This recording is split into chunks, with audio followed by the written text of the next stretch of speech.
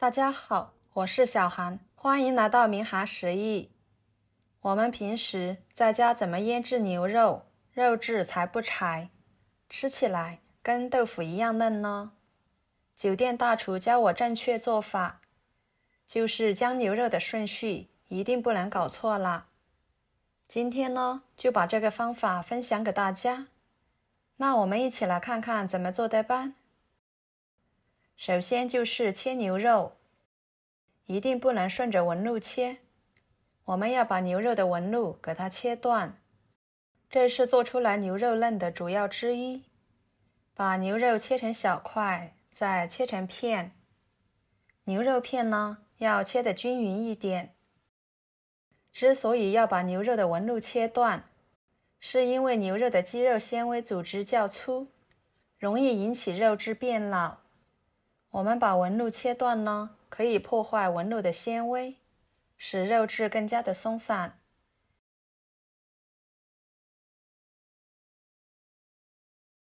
切好之后装入碗中，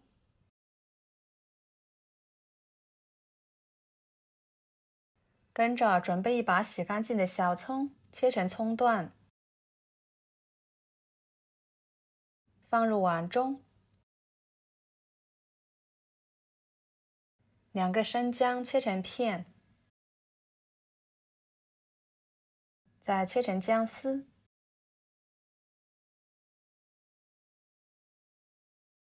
装入碗中。放几粒花椒，几片香叶，然后加入开水，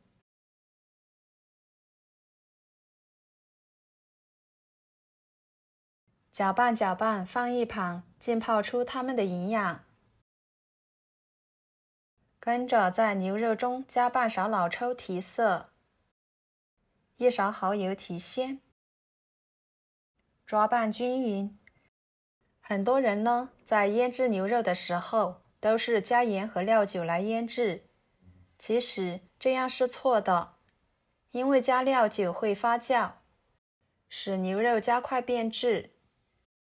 加盐呢，会使做出来的牛肉变柴，肉质吃起来发硬。而正确的做法就是用葱姜水来代替料酒。把浸泡的葱姜水抓揉抓揉，这样更容易激发出它们的营养成分。然后少量多次的加入牛肉中，每一次的量呢，约10毫升左右，边加边搅拌，顺着一个方向搅拌，使牛肉吸收水分。葱姜不仅是调味料，它们还是天然的嫩肉剂，去腥增香呢，非常好。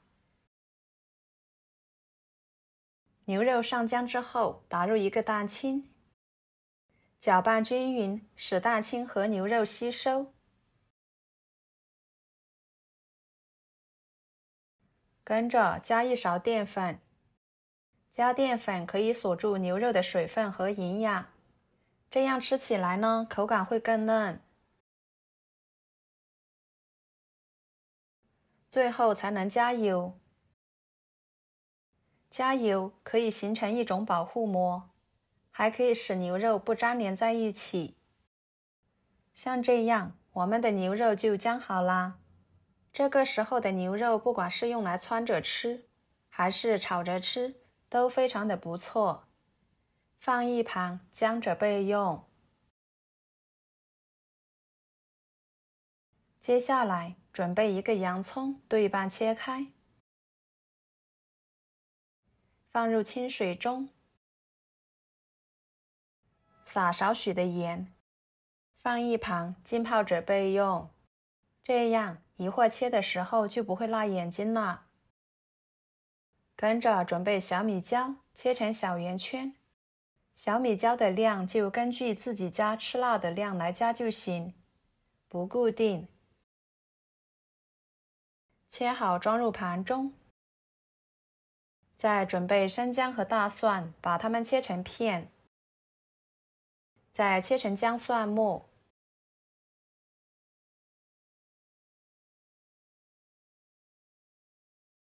切好和小米椒放在一起，然后准备小葱和香菜，把它们切成小段，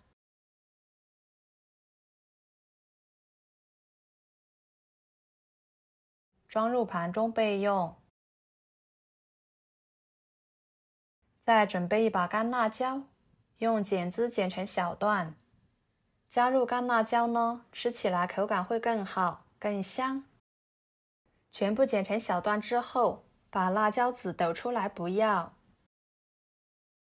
再装入盘中备用。接着将洋葱捞出来，切成丝。朋友们，视频都看到这了，请用您发财的小手给我点个赞，帮忙转发一下吧。您的支持就是我最大的动力，非常的感谢。切好之后给它抖散开，装入盘中。接下来锅烧热，倒入适量的油，再把干辣椒段倒进去，翻炒出香味。然后控油捞出来不要，因为它的香味呢已经融入在油里面了。再把牛肉倒进去，快速的翻炒，使牛肉变色。不要炒太久啦，不然牛肉也是会变老的哦。像这样就可以啦。盛出来，装入盘中备用。跟着锅中继续倒入适量的油，油热后把小米椒、姜、蒜末倒进去，翻炒出香味。再把洋葱丝倒进去，翻炒使洋葱断生。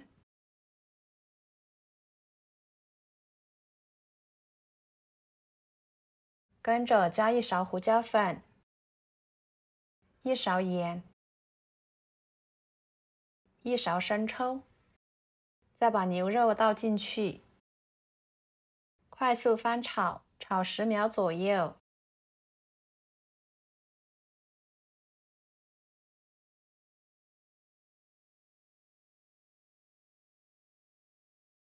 把小葱、香菜倒进去，翻炒均匀就可以出锅啦。哇，看着就很有食欲，香味十足，都忍不住流口水啦。装盘就可以美美的享用啦。一盘非常好吃的洋葱炒牛肉就做好啦。洋葱吃起来清脆爽口，牛肉吃起来鲜嫩不柴，搭配上米饭，超级下饭。就连米饭呢，都可以多吃上1碗，真的是太香了，看着呢就太有食欲了。好啦，今天的家常菜就给大家分享到这里啦。如果您觉得我分享的家常菜对你有帮助的话，就收藏起来，给我点个关注吧。我是小韩，非常感谢大家一直以来对我的支持。我们下期视频见啦，拜拜。